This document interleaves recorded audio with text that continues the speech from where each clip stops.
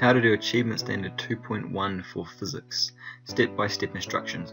As with any video, okay, you can come down the bottom and you can pause, fast forward and rewind. You can also change the speeds. You can make me go slow and make me go fast. Step number 1.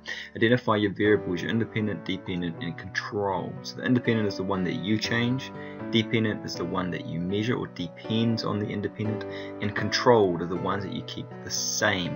Okay, you have to figure out which ones are significant and why you need to control them and how you need to control them. Most variables need to be controlled. You're changing one, you're measuring the other. Step number 2, you have to think about scraps. Okay, we're dealing with uncertainties. You need these for merit. Okay, so we've got scale selection error, calibration error, repeating and averaging, approximate theory, parallax, and zero.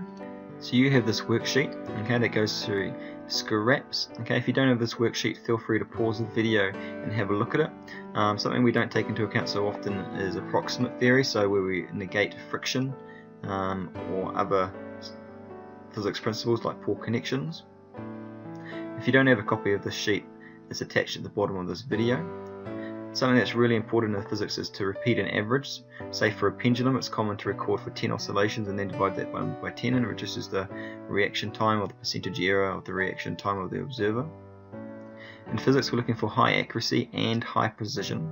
Okay, we're wanting to reduce systematic errors, okay, that cause all our data to be too small or too high, things like zero error and parallax error, but we also want all our data to be clumped together as well, so to have high precision. Things like human error are things that we don't really give credit for, so you can pause the video now and see if you can find 6 different mistakes.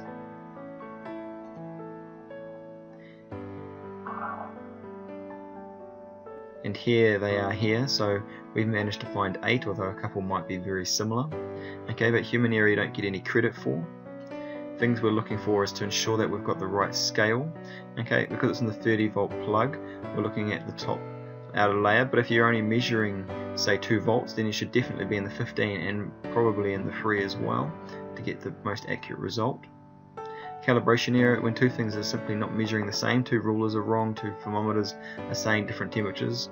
Parallax error is when we look at a measurement from a wrong angle and get an incorrect reading.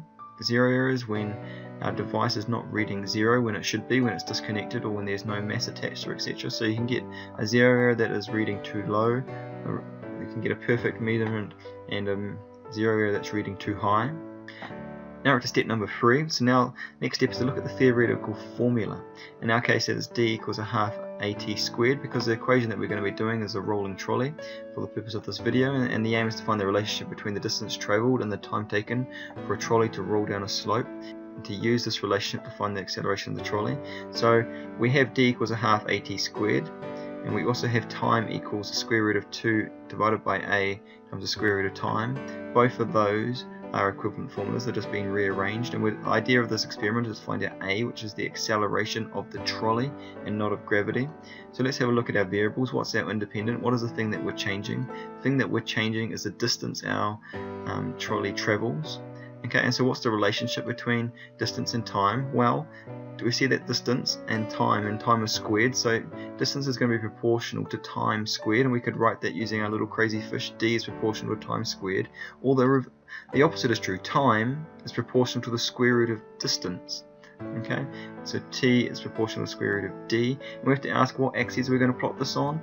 Well, our independent variable always goes on our x-axis, because we can think of lots of people who have died for independence, and there's lots of crosses, and x looks like a cross, and it's also got the word across, A-C-R-O-S-S, so it goes across.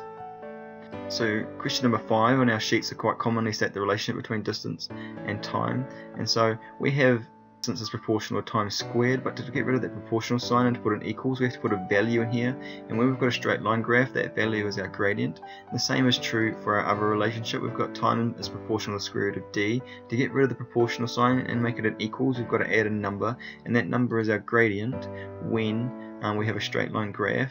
And so this is great for when d is on your y-axis and t squared is on your x, and the opposite is true when t is on your y and the square root of d is on your x. Okay, and so this is giving us a straight line. That's how we can get the gradient. If it's not a straight line, then you can't do it. Okay, that's the whole purpose of transformation, is to get straight lines, so it's in the form y equals mx plus c, where what's on our y-axis is d, and what's on our x-axis is, say, t squared, and we tend not to have c's. Our c is a y-intercept, it tends to go through 0, so that's why our equations work so nicely. Step number 4, collect accurate data using the correct experimental procedures and take into account all sources of error and to the correct number of significant figures. In physics we expect to have 5 different variables. Okay, we notice that for 0 distance, then it shouldn't really be going anywhere, so there'll be 0 time.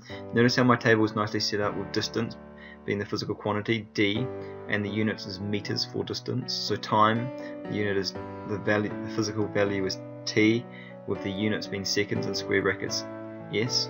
We can go away and do the experiment and come back, and now we've got some values. So we can see that the average time, I've done it 3 times and got repeated and averaged. From this data I'm now going to draw an average time versus distance graph,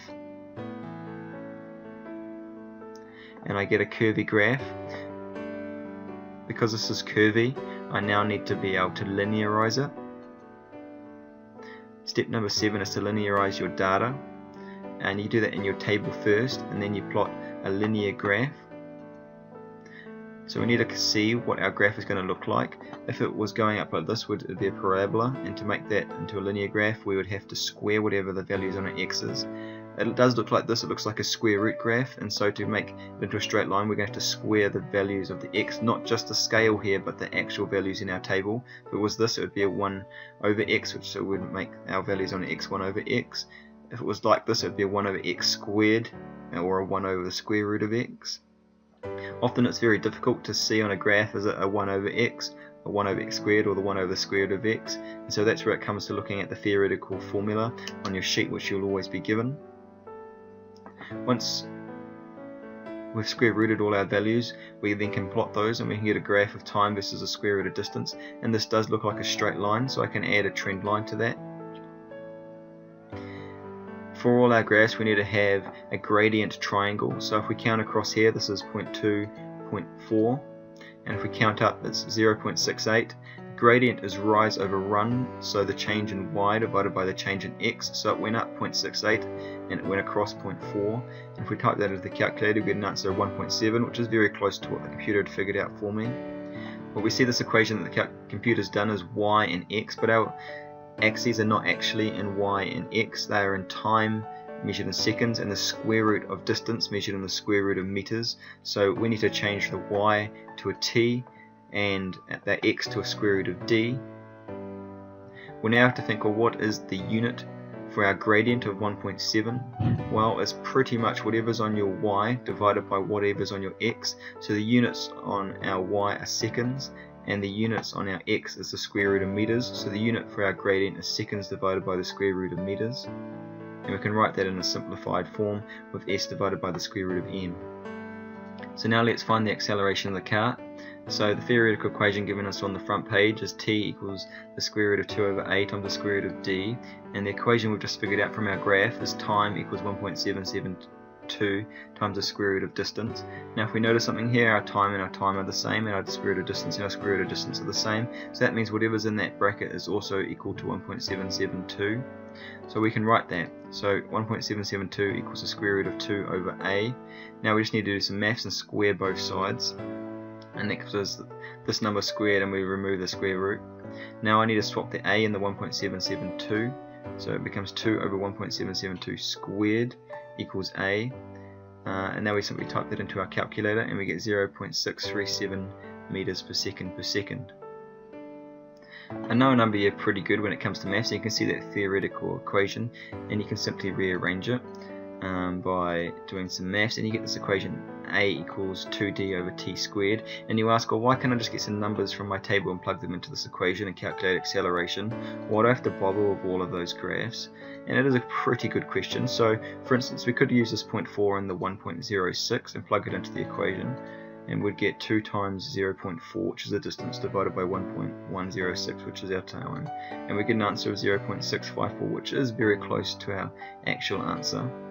So why graph? Because finding the gradient of the best fit line of your straight line is an advanced averaging technique, and it's used to mitigate any extreme value. So there might be some outliers, and it's also used to guarantee that the experiment data does agree with the expected theoretical trend. Okay, your data might not actually follow a trend. It might have a curve when it's meant to be straight after you've linearized it. That's really important, and also because the achievement standard says you have to, and without doing it the graphing way, you will fail. If you just grab two values out of your table and try and do that for your value, then you will in fact actually get it wrong. So here's some other good resources that you may like to look at. This PowerPoint will also be attached to the video.